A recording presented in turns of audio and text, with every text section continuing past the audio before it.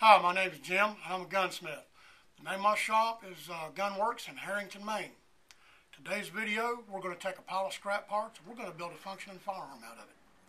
This is a parts kit that was available from Centerfire Systems. This is a World War II finished machine gun called the KP-44.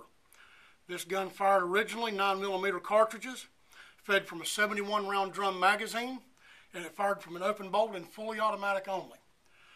What you're going to see here in this video is going to be a series of steps that we're going to go through to turn this into a legal to own semi-automatic firing only, no automatic. We're going to make this a large handgun.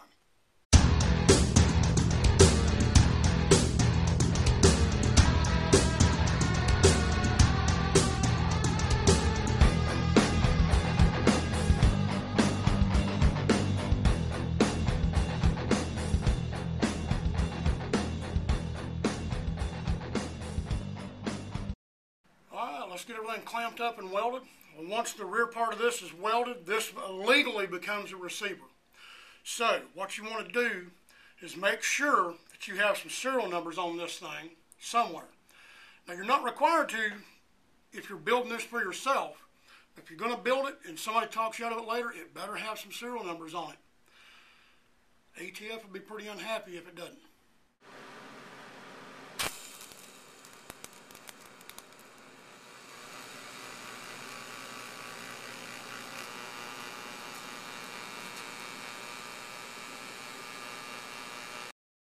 Here you see the entire upper end of the gun that's already been welded, the receiver's been put together, and this part's finished. What we've done here is I've made a stop collar to go on this odd-shaped bolt, and we're going to use the dial indicator to go off this, and we have it set to where it's running pretty true to center. We're down to within 1/1000th. This is the setup we're going to use so we can center drill the entire bolt for the firing pin.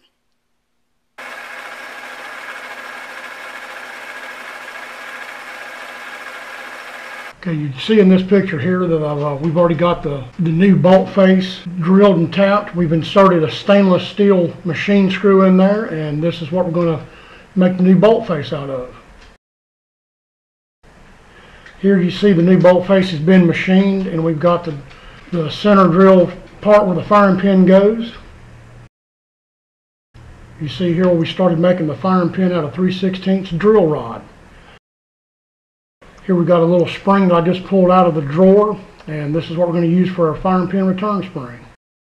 And here you see the firing pin's been fitted up, and we have pretty good looking firing pin protrusion. The next part we're going to do is, you see in the top of the receiver we have what they call a denial rail. This is to prevent you from being able to put a fully automatic bolt back into the gun in the future. So here we're machining a slot in the top of the bolt for that little rail to ride. You see the full length of that little machined out rail on the top of the original bolt. And here's the entire bolt assembly complete. You'll notice in the rear back here we've got a firing pin extension, and I've cross drilled and pinned a firing pin retaining pin in place. And this is the bolt ready to go in the firearm now. Now for the original recoil mechanism, since the firing pin now runs the full length of the bolt instead of the original short fixed firing pin, I had to mill a slot so this will fit over the firing pin. And here you see the entire firing pin installed. The entire bolt assembly is all put together with the recoil spring. Okay, here in this picture you see that the lower receiver modifications have been started. We've got the cutouts for the trigger to go into. We've got the hammer pin and the trigger pin drilled. In the background you see our AK-47 parts, US made by TAPCO, getting ready to be modified and installed. Here you see all the parts that have already been modified, ready for installation. You have the AK-47 TAPCO US made trigger and hammer assembly. The latch modifications have been done. Here's the latch once it's been welded and installed. Next step we're going to do is we're going to go back and we're going to modify AK-47 rails, so we'll have bolt rails for the bolt to ride on and for the ejector assembly. Here you see that the rails have been fitted and welded in. And we're able to get the drum to feed 9mm hollow points straight out of the drum magazine. Here you see in this picture all the AK-47 parts have been modified. Hammer spring, trigger spring, everything's already been installed.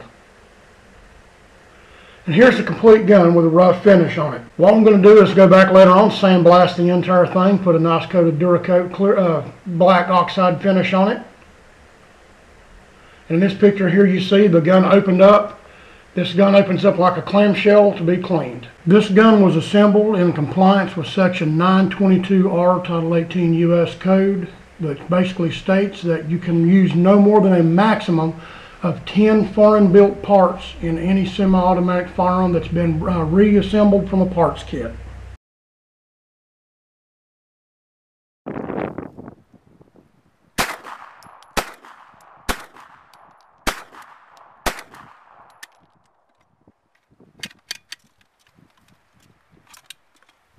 Oh, it's empty.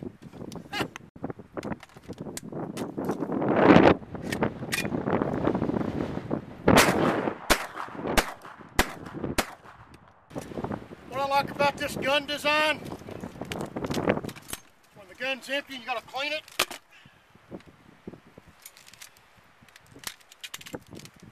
You can open it up for easy access to all the internal parts.